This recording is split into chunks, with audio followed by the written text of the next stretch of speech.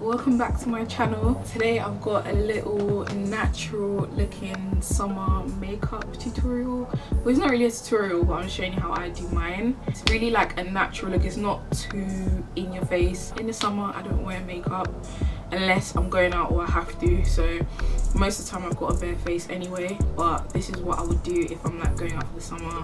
Thanks for watching and stay tuned.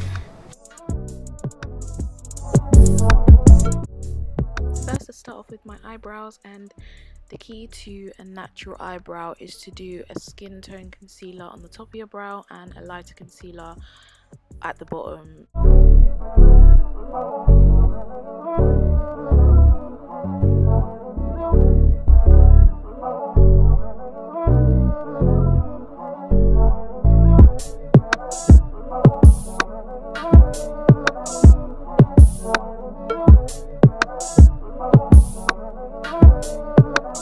During the summertime, you want a glowy look without the oil, so I've made this myself, and yeah, it gives you the glow without the oil.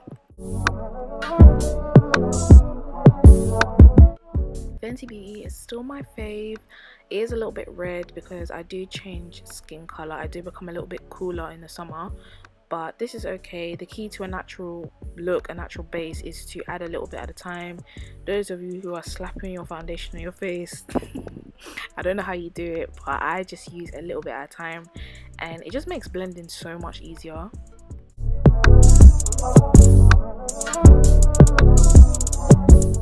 I normally do not use a lot of foundation like this on my forehead, and I only use a little bit and I blend it upwards because my forehead is actually quite a lot darker than my face, so I find that if I just use too much foundation, I've changed the color of my forehead.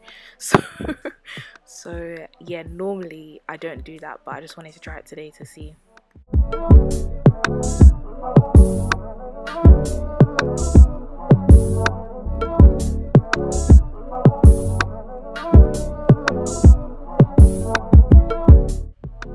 Most people use beauty blenders to blend their foundation. Now I use a big, like, dense foundation brush, like a buffing brush, and the more you buff it in, like, the more seamless it looks. Like, I just love it. And this is why you only use a little at a time so that it can actually melt into your skin. This is my favorite MAC concealer. It makes me look wonderful. It's in the shade NW45, and it's not the pro long wear because that's full coverage. This one is very sheer, but for the summer and for a natural look, it's just the best because it just sinks into your skin. Like, it's so natural looking.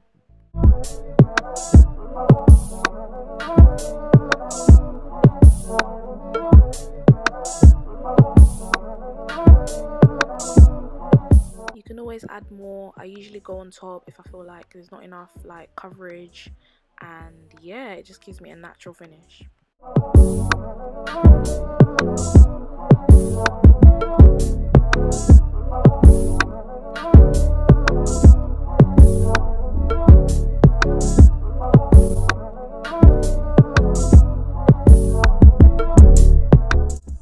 I actually don't use a setting powder like a traditional setting powder. I use a foundation powder, and I use it in a kind of brown color, and it works for me and it sets my face pretty well.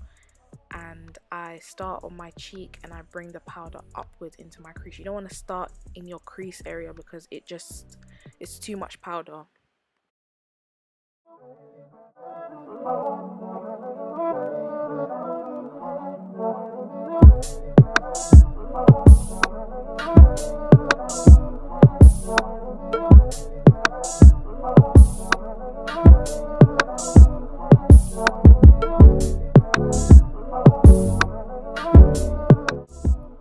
Set my mustache, my chin and my forehead, And I also go on my nose and in between my eyes because I sometimes miss that area. I use the Mineralized Skin Finish to kind of balance out the colour a little bit, because even though the foundation powder is like brown, it can still leave an ashy cast. So before I use the setting spray, I always go in with the Mineralized Skin Finish to balance out the colour. A better way to also balance out the colour is to use the MAC foundation powder, because that's more full coverage. And then I use MAC in RAIZIN, and yeah, sometimes it doesn't work, but we just keep on adding.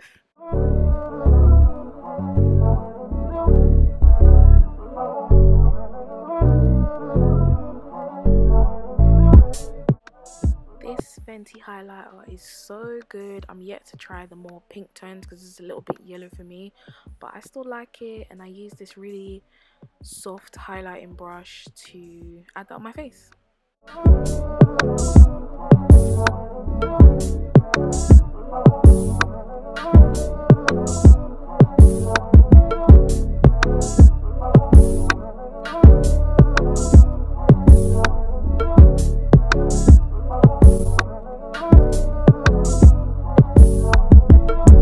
Okay guys, so this is the final look.